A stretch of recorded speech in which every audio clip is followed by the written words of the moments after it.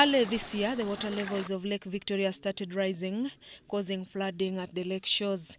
This left a number of homes, beaches and other premises on water submerged. This was followed by a large mass of floating vegetation, said to have been detached from the mainland. At Port Bell, Luzira is a 100-hectare floating vegetation, said to have hovered from Kajera. At the shores are also a number of houses and beaches submerged in waters on formerly dry land, but currently colonized by the swelling lake. It's growing from the shores of the lake, but when it is too much rain, there is too much raining, so the wind came and blow it and bring it into the lake.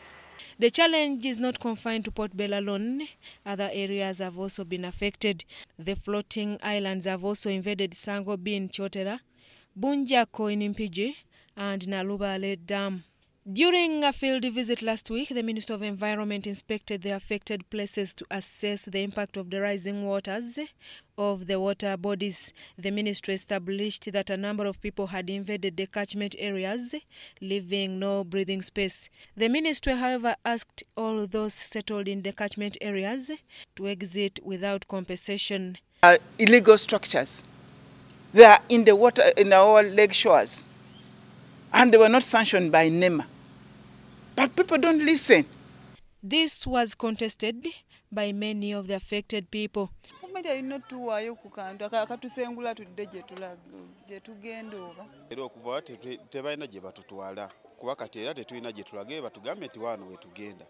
On Tuesday this week, Minister of Environment and other line agencies launched the demolition works of the vegetation at Port Bell. The works are being done by Uganda-Egypt Aquatic Weed Control Project. We have been receiving a lot of rain for Lake Victoria. Lake Victoria has got only one outlet. So water coming from Rwanda, coming from Tanzania, coming from Kenya, all pours in Lake Victoria, and the only way it can come out is through the River Nile. The dam is trying to release as much water as it can, but maybe it is not enough. That's why water is spreading and going to people's homes. Apart from posing a danger to aquatic life, the floating vegetation is a danger to water transport.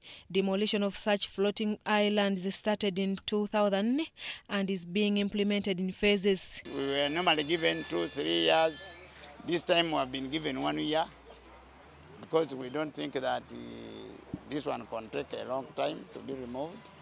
And our project, it covers the whole of Uganda. According to Engineer Umaru Wada, the rising water levels were caused by frequent rains, contrary to the said vegetation. People also invaded the areas of the lake. That is the wetlands. The wetlands have been invaded by the people. They have built houses, they have grown their agricultural products.